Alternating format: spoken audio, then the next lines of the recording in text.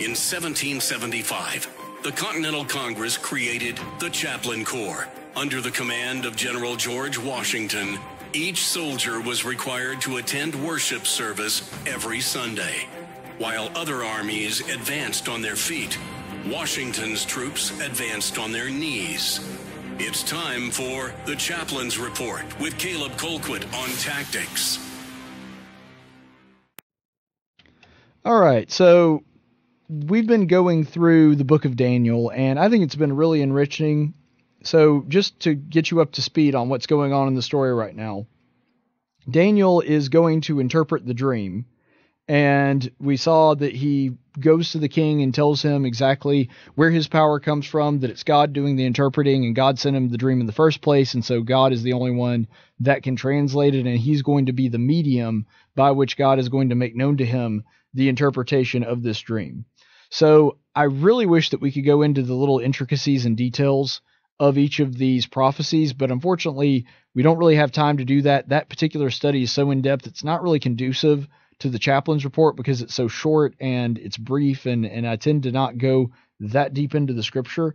Be it said, if you do, I'm sure you can find books on it that goes into some of the historical events and how they line up with the things that Daniel portrays, but the long and short of it is, the dream is about a statue, and the statue has different parts of it made by different materials, and each part of it represents a different kingdom that is going to occur throughout history. The current one, the one that exists now in the story, is Babylon. And so that's the head, and then you go further down, there's another part that represents Greece, and then Rome, and then the kingdom of heaven. So those are the kingdoms that we're seeing about: Babylon, Greece, Rome, and then the kingdom of heaven, which will be established by Jesus Christ. So what's interesting about the last kingdom and the symbolism in it is that the last kingdom is the stone that crushes the others, and it becomes a mountain that winds up filling the entire earth. And what's significant about that is that this part that represents the kingdom of heaven, notice that it was never part of the statue.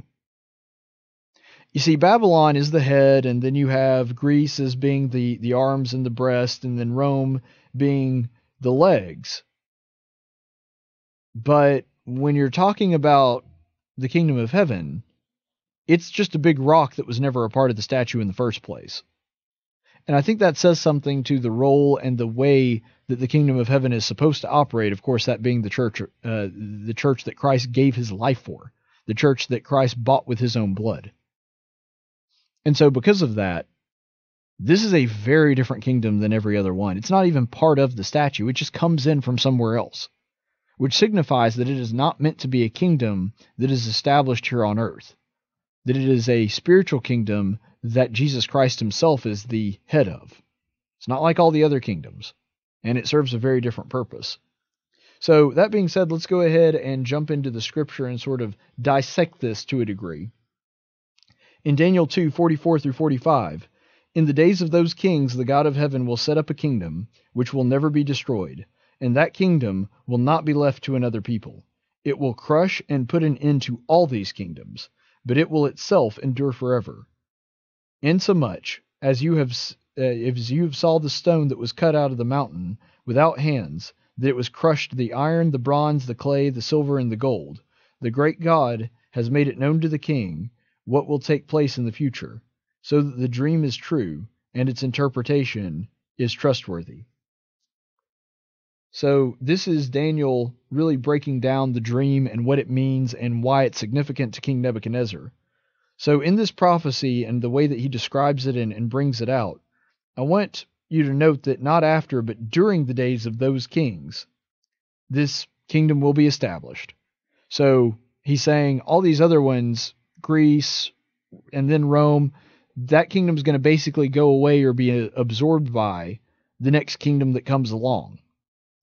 However, it talks about this last kingdom, the kingdom of heaven, in a very different way. It says that it will happen during the days of those kings. So in other words, it's not going to be the force that once the kingdom is established, the other kingdoms go away, like the other ones. This is going to be a very different kingdom that operates within the confines of the days of Rome.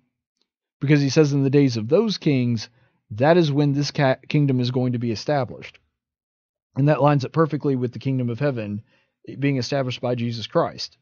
And he also says that this one will never be destroyed and never be conquered. So unlike the other kingdoms that all are there for a time and they wind up getting conquered, or they go by the wayside or collapse from within, whatever else happens, this is a kingdom that is very different because it is going to endure forever and nobody will ever be able to conquer it. Nobody will ever be able to make it go away. It is going to last throughout eternity. Not even the destruction of the earth itself can end this kingdom. That's what Daniel is saying here. It is going to crush these kingdoms and endure forever. And if you know the history of Rome, you'll note that Christianity is largely what had an effect on the worst parts of Rome, and sort of pointed it out, and some of the persecutions that came from Christianity. I mean, it's fascinating history, and I do encourage you to look at it yourself. But Christianity was in part sort of a catalyst that allowed the Roman Empire to fall, and so there's some truth to that as well. So I want you to notice this as well. Why is the stone uncut? Why does this big rock come and crush this apparently man-made graven image of all these different metals coming together to make this big man? See, that's really symbolic. Because if you know the Old Testament, you know that it was against the law of Moses to ever build an altar to God made out of cut stone. You couldn't make one out of bricks. You couldn't make one out of stones that you would cut to fit together. That was blasphemy. That would defile an altar.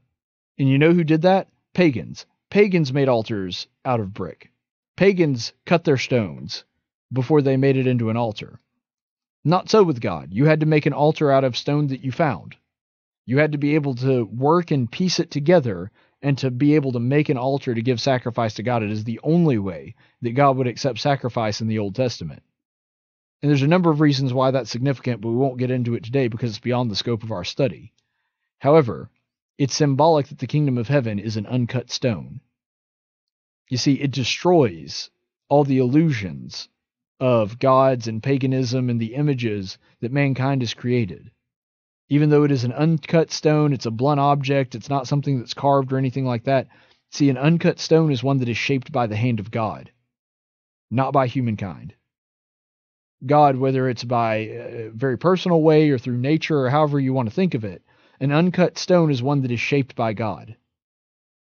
And so because of it, it becomes the force that destroys the man-made image of this statue that is being talked about, just like the kingdom of heaven is what destroys this false image, this false god of self-indulgence or whatever else it is that we put first in our life ahead of God. It is the kingdom of God that was purchased by the blood of his Son that destroys that.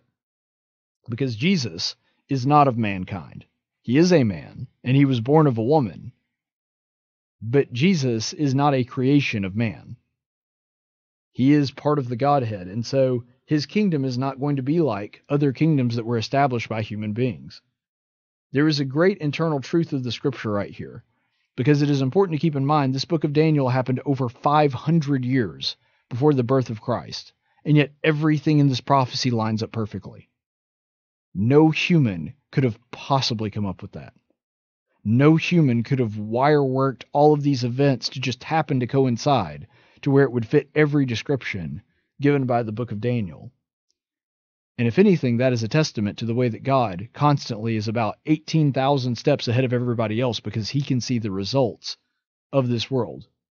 It's part of his divine wisdom. And he is revealing to Daniel and King Nebuchadnezzar his plan for the salvation of the world, to establish his kingdom here on earth that will endure for all of eternity. Stay the course, friends.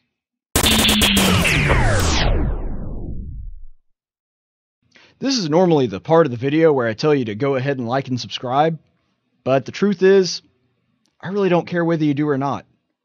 I mean, it's not like you really need all the latest news and commentary from me.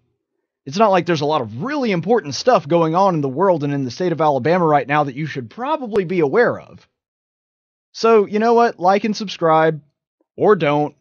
I don't really care. Reverse psychology. Boom.